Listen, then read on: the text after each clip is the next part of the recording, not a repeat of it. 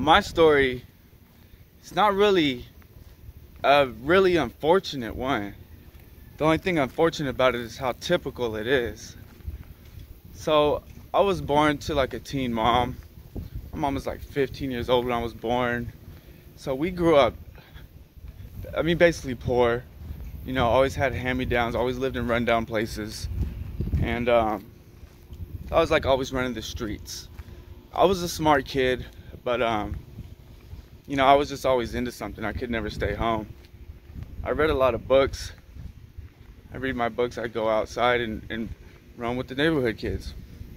We always stayed in pretty colorful neighborhoods, so I was getting into some wild shit all the time.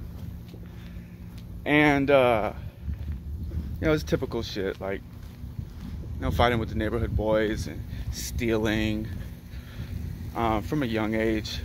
And I got into, like, teenage years, you know, started smoking weed, quickly moved on to other things. Quickly moved on to harder drugs, alcohol, liquor.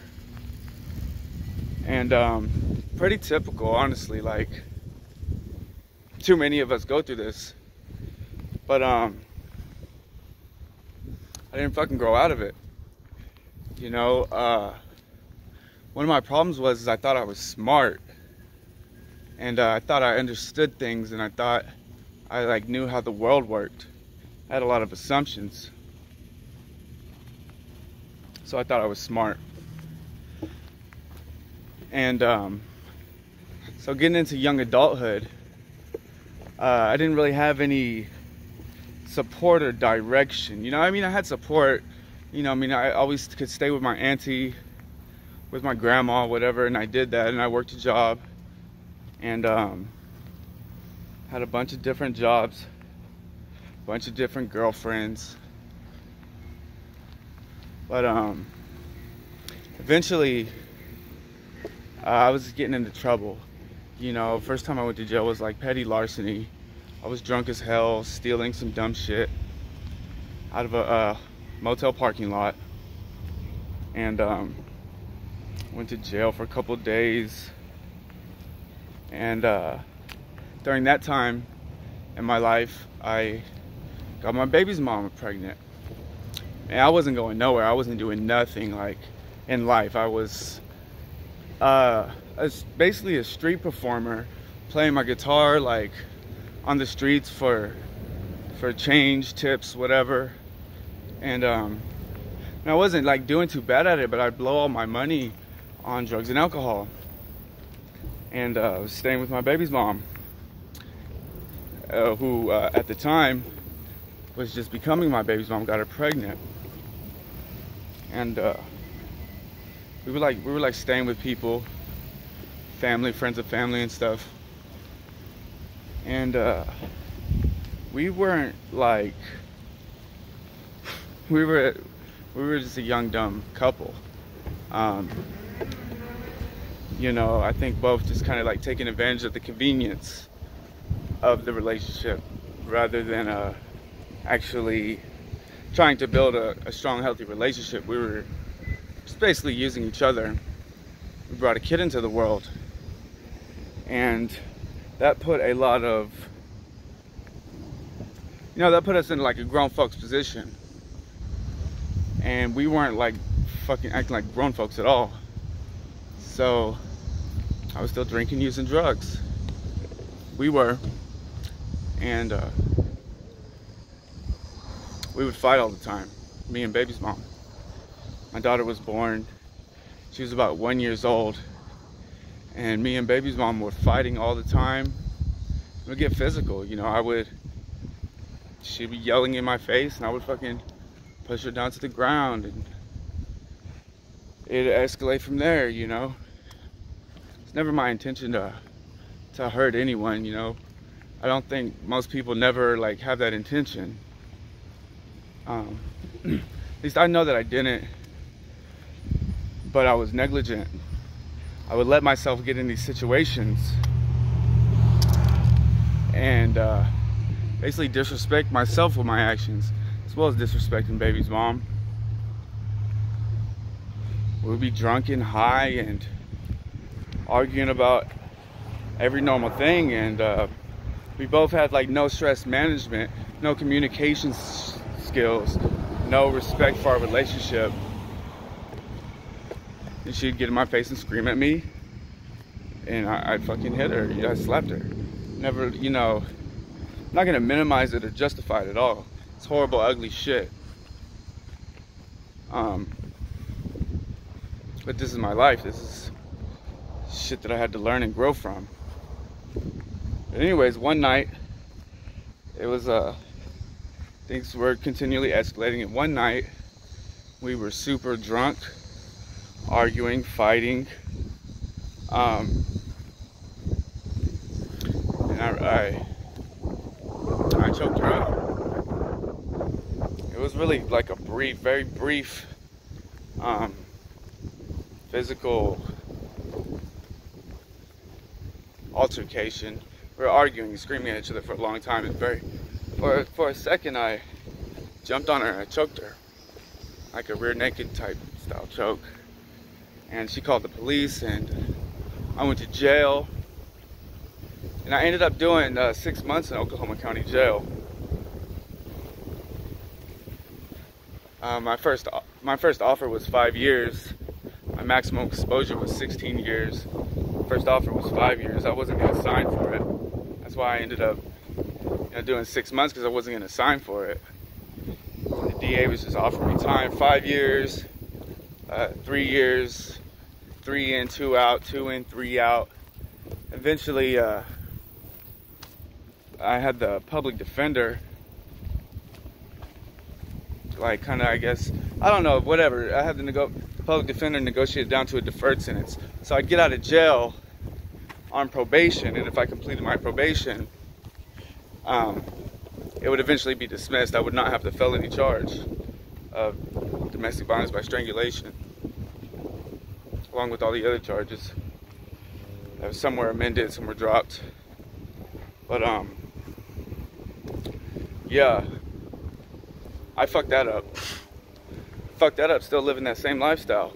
Out with the homies. We went to a bar, we were drinking. One of the homies gave me some Xanax. Worst shit to do, Xanax and alcohol. But I don't even know why I got picked up. But I know what I went to jail for. I had one pill in my pocket, one Xanax pill in my pocket. And so they took me to jail for possession of controlled dangerous substance. And did a couple of more weeks, like 3 more weeks, and went and had the sentence accelerated to a suspended sentence, which means that I am a convicted felon now, but I'm back out on probation. And so I have the conviction, but the sentence is suspended, contingent on me completing the probation and all the terms and conditions of the probation, so I don't have to go back and actually do the time. So that time I started to get my shit together. About 25 by then. Went to AA, I got a sponsor. I was really like, what finally got me was could not, like, in any way, shape, or form get along with my baby's mama. Like, and it was at a point, like, that's all I wanted to do. Just wanted to be peaceful, I wanted to be there for my daughter, be there with my daughter, and it wasn't happening. Like, we couldn't live together. We couldn't even be in the same room together with my baby mama. It was just so volatile. And I take full responsibility for my side of that, because I was extremely childish and selfish, and very low comprehension and stress management, communication skills, and all that. Even though I thought I was trying, it was no good. So I decided I could not possibly live with her. She got a new boyfriend, and so it was like that was a rough time, because I thought, we need to have our family, we need to do this family thing, we need to be together for the kid, wasn't working. And she found a new boyfriend anyways, and so, and I had been living in like sober living houses. I'd been in like a Christian sober living house. And so, it was chill because they would let me bring my daughter over there and for the weekends, and so I got to have my daughter with me. And I was going to AA, got a sponsor, and I worked that program. So that was my first time getting sober. That was when I realized, you know, like I was trying the hardest I could to try to get along with my baby's mom, and it was at that point impossible. And I realized like I had no control over any of these situations. And at that point I didn't have any control over my own life. So I was about 25 at that time. And so that's when I finally kind of like let go of that need to try to control things. And that was a huge turning point for me. My first time getting sober. But I didn't stay sober. What happened next was I was in the program, I was doing really good. I was like working on getting my license back, working on getting my life together, completing all the terms and conditions of my probation. I had shitloads of classes to go to, batterers intervention classes. Along with the AA, it was court appointed, court mandated. Had like intensive outpatient substance abuse, alcohol treatment classes I had to go to like 5 times a week. AA meetings basically every day. Batterers intervention program. All of that. Probation officer appointments. All of that. I was getting through all of that. And I had a girlfriend. She was also in recovery. She was in recovery for heroin addiction. And she was staying in the sober living house. I was staying at my grandma's house at that time. And she relapsed. In her relapse, she overdosed and she passed away. She died in her sober living house, in her bed in the sober living house. And that was pretty rough. And I didn't take it very well. I probably took it the opposite of very well. Like, I totally fucked my program off, and what I was doing, like, I like could not like stop from like using and drinking. I did the worst thing possible. I remember having like feeling like a compulsion, like a possession, like walking to the liquor store, like I was in so much pain, you know, emotionally, mentally, that like it was almost like I couldn't stop myself from drinking or whatever. I don't know how to explain it, but I hit the streets hard. I hit the fucking bottle hard. I even hit the needle. You know, it made absolutely no sense. Like, that's what killed she was actually my fiance. We had just got engaged. And so I went on a hardcore downward spiral for a while. And you know, eventually I completed my probation, but I wasn't in a good place. I was back in the streets. I was back using, drinking, you know, just as hard as ever, because you know, I didn't really comprehend how to deal with that pain. I wasn't prepared for that. But eventually I got back to that point, like, this is not working. Like, still have my daughter in my life, you know, I was trying to see her, trying to be with her. And I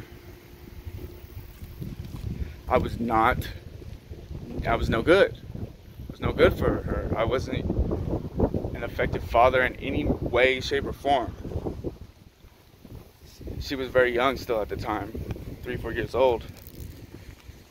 And I got sober for a little bit. I got sober again. And, oh, I didn't just get sober again. I went to fucking, inpatient mental facilities, like, multiple times. Like, I was pretty tripped the fuck out. Like, the death of my fiance and, using drugs and stuff. I had a lot of, mental problems. You know, I didn't know how to deal with. Probably a lot of it was drug induced. Drug induced, like schizo, paranoid, manic, depressive, bipolar type shit, you know. I was in and out of the mental hospital for like a couple years. And I applied for disability benefits because I wanted to be stable. Wanted to get an apartment, man, so I could have my kid with me. Because honestly, to be honest, you know, I don't like to point the finger or anything, but my baby mom's not doing good either. At that time she wasn't at all. Like, she was pretty much the same as I was. You know, that's why we could never fucking make anything function. We were both fucked off. So I applied for disability benefits. And at the time I was fucking tripped out, but during that whole process, because that shit is not like overnight, like it took like 18 months, 2 years at least to get it. But during that time I got sober again, on and off, because I needed to get that shit done. Because I got a subsidized apartment from the mental health treatment programs. It's called Hope Center in Southside Oklahoma City. They helped me get an apartment. So when I had that apartment, I was just trying to stay there because I could have my daughter there. You know, I could be half-assed stable there. I could still go out and play my guitar and like busk for cash. You know, so we have food, and I got like some food stamps and shit, and so I could, like, you know, half-ass function and have a safe place for my daughter to be. And no,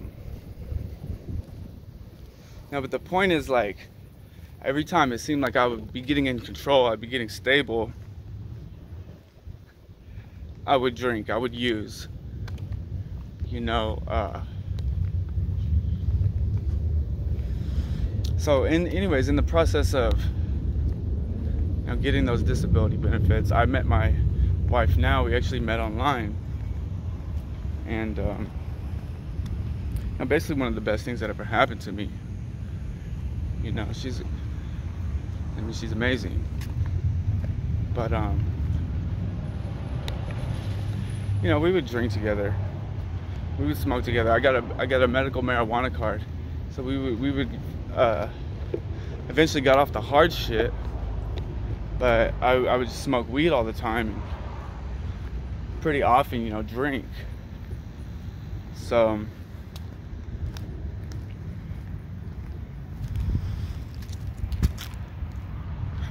but I was just smoking so much, like I switched from cigarettes to cigars. And one night I was laying in bed, I was like growing mushrooms and eating all the mushrooms and smoking so much weed, drinking beer and wine like every other night. One night I was laying in bed and like I could hear my lungs crackling. I'm like, holy shit. Like, I started to think about it, like, it could be me, you know, like I could fucking die of lung cancer. Why not? Like, I've lived my life like destroying my body all this time. So I was like 29 years old at that time. I'm like, man, I could be one of those motherfuckers that go at 45 years old, you know, from some kind of crazy ass cancer or something. I don't know. So I started thinking about my health, my lifestyle. I'm like, I don't want to live like this. I don't want the end result. I don't want to go down this road. I don't want to die like this. I don't want to be this type of father. I don't want to be this type of husband. I don't want to be this fucking dude. You know, I'm like, I could do better. So then I found Wes Watson on YouTube at that time, and like spoke directly to my conscience. So I got into his like bottom tier program, and like attached myself to it, into the community. And that was like a year ago. So I've been doing that for like this last year, and it's just like, you know, listening to Wes, listening to the other leaders in the community. It's like, you know, it's like these things that we all know, these principles that we all understand, but we don't live by them. So submersing myself in this community, in this culture, self-development, self-discipline, you know, diet, exercise, nutrition, health, these things, like, really enabled me to take control back over my life. And so I haven't used any hard drugs in like 18 months. I don't remember the exact dates. I cut my medical marijuana card up like 6 months ago, I think. I hadn't had a drink since I started like the actual program, like October 13th, 2020. I remember that date. And I couldn't be fucking happier. Like, totally different life, totally different dude right now. I don't miss none of that shit.